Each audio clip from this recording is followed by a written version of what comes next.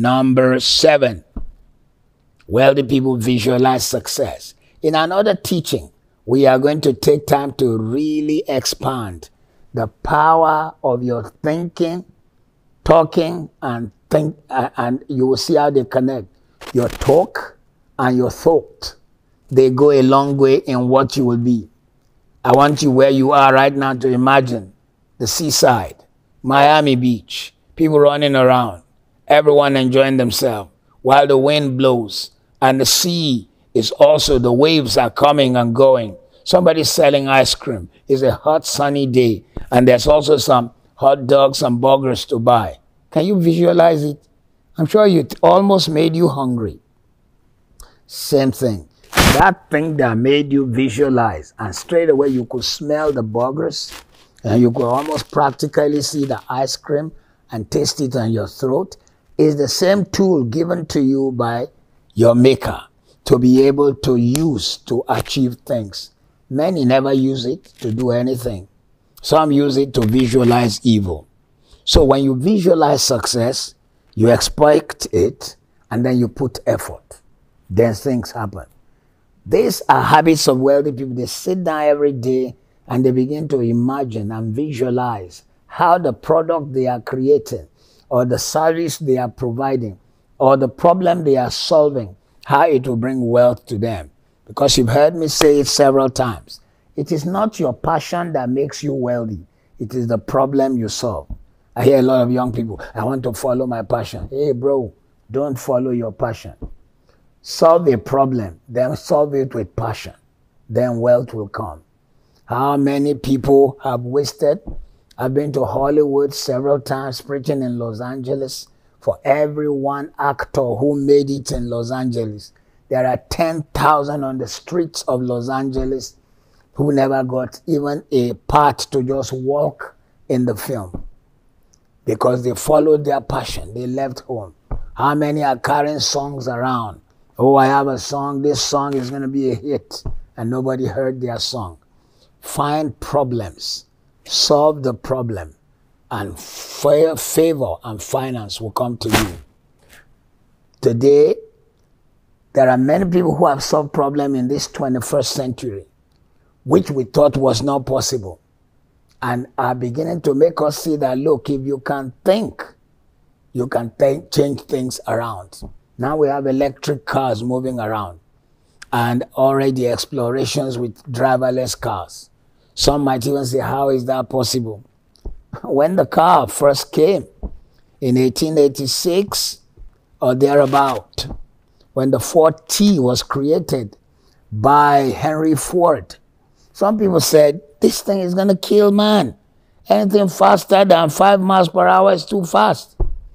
They should live today and see some mean Lamborghinis, some Veyrons, some unusual sports cars move at about 250 miles per hour.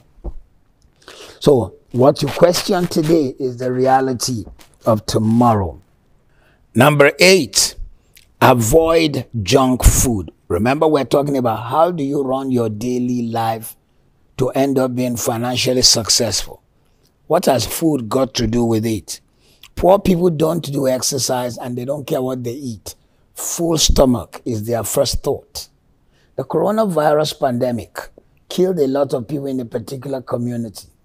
In the United States of America, particularly people of color. In the United Kingdom, particularly people of color.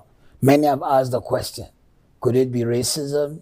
Could it be classism?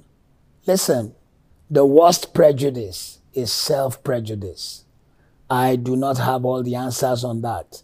But I am personally convinced, as a person of color myself, I know that in my community, the first thing people think of is food that fills the stomach. The second thing people think of is food that appeals to their taste bud. The third thing people think of is the food of their culture.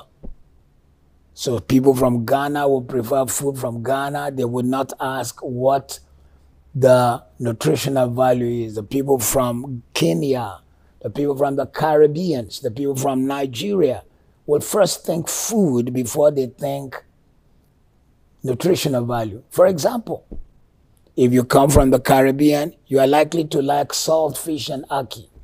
This is fish that is embedded in serious salt. Salt spikes your blood level. Salt begins to destroy your capacity, the capacity of your lungs and it heightens your blood level.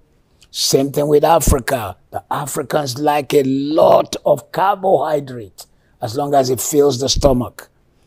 There are wealthy people, of course, in all these parts of the world, but we're saying for the new people who are going to break through, you cannot succeed operating on low energy and eating the things that do not help your strength and your health. Also, what's the use creating the wealth and you are not around to enjoy it? You must stay to enjoy it. You must stay to benefit from it. Number 9, avoid reality TV and most social media. Yeah, I know we push the Money Masterclass on social media, Facebook, Instagram, Vimeo, Twitter. I have large following, close to 1 million on Facebook, close to 500,000 on Twitter, 40,000 on Instagram. But listen, in order for me to really be focused, I cannot afford to go to those places and stay there because one distraction leads to another distraction, another distraction. You want to create wealth, maximize your hours, maximize your days, maximize your times, make your impact, make your life count, touch lives with your life, do something that nobody thought you could do. And lastly, avoid gambling. The poor always expect luck. Luck. Every time I go around, I see lottery places. I see places where there is horse racing betting. I see places where they have a small machine for betting. Most people who sit there to bet are poor people. And they make their contributions every hour to somebody who's collecting and becoming a mega millionaire. They do not realize, let me tell you the truth, I do not have all the answers on betting. But I once met a young man. I said, what job do you do? He said, I'm one of those who do the programming, the computer programming behind the betting company. Oh, so in other words, they manipulate the winning options. Do you think the company that hired him will make him manipulate the system to work against them? No. Matter of fact, I am convinced that they must have created a system where they say no matter how many times this person plays, give him little winnings so he thinks he's winning, so that he'll get sucked in and throw big money at us until we get him departed from his money. So my dear friend, there are several habits that can lead to wealth creation. We've shared with you about 10 today. If you can form these habits, if you apply them daily, you will find your mind beginning to work in the direction of wealth creation. Please do not forget, we are here to help you make, manage, and multiply money. Like this video, share it, and please stay tuned with us. Join us in our seminars and register for our seminars. Not only register for our seminars, make sure you follow us and actually go to our website, MatthewAshimolowo.com. Be good.